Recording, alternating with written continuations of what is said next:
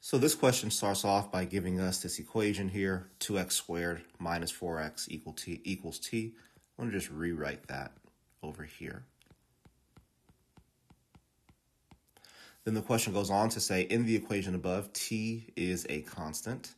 If the equation has no real solutions, which of the following could be a value of t? So a couple of things are important. T is a constant, not a variable. And we know that the equation has no real solutions.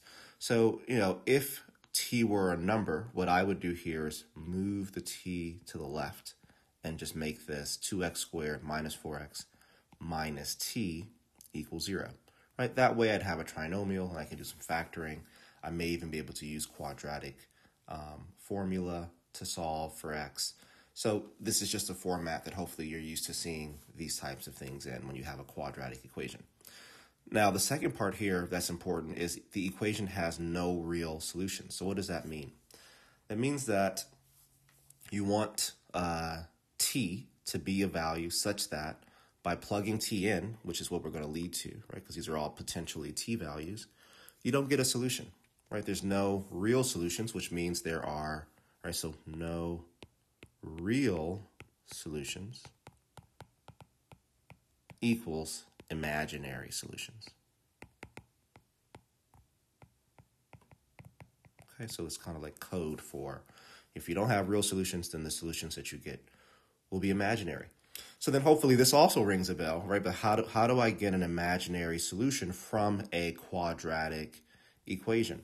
Well, the easiest way to figure that out, in my opinion, is through the quadratic formula, right? So if you remember, x equals negative b plus or minus the square root of b squared minus 4ac all over 2a. Now, the part of this formula that's important for us right now is this part here that's under the square root. Because if that b squared minus 4ac, if that is less than 0, right? Or another way to say it is if that is negative, then we will end up with the square root, right? So if I just pop that out, I'd end up with a square root of a negative number, and that would lead me to an imaginary solution. That will lead me to an imaginary number. So now things are starting to hopefully get a little bit clearer, because if this is the main focus, and this is where I'm starting, and I have values to plug in for t, I can actually just say that, hey, when I try answer choice A, for instance, it's saying that t is equal to negative 3. That would mean that my equation was 2x squared minus 4x plus 3, right? Because minus t, so minus times negative 3 is plus 3, equals 0. And that would mean that my a value is 2, and my b value is negative 4, and my c value is positive 3. And I can just test this out and say, well, is it true that negative 4 squared minus 4 times 2, right? So the a value times c, or times 3, is it true that that is less than 0? And we can test that, right? So I'd have a 16 here, because negative 4 times negative 4 is positive 16. And then I'd have a minus 24 here, right? Because 4 times 2 is 8. 8 times 3 is 24. There's a minus sign, so minus 24. So this ends up being negative 8, which is in fact less than 0. Okay, so that's going to immediately make me think that A is the correct answer, and I'm pretty sure I'm right about it. But let's just try B just in case, just to make sure. So I'll go up here because I have some space. So with B is saying that t is equal to negative 1. So if we try that, we'd say, well, that means that 2x squared minus 4x plus 1 equals 0.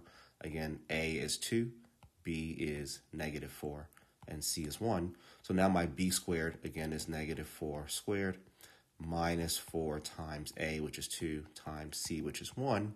And again, I have 16. But now this just becomes 16 minus 8, which is, right, not less than 0. Okay. And then we can kind of figure out that the rest of these values here are larger than b, and they're positive, which means that they're going to definitely not be less than 0. And you can try those out if you wanted and if you had time. But the correct answer here is A. So this question, not extremely simple, but it is based upon simple ideas, and it's starting with the willingness to move this t over, and maybe you would have plugged in. You could have like plugged in answers here first, right, and then or even here, and then once you visually see this as a -3, for instance, maybe that would trigger you to then pull it over to the left side, right? So that's one important part. This is another important thing to recall. This is something else important to recall, right? So again, keep this in mind. This is typically what you'll see on this test on how to find imaginary solutions, which again is encoded in this question as no real solutions. It didn't say no solutions. It said no real solutions.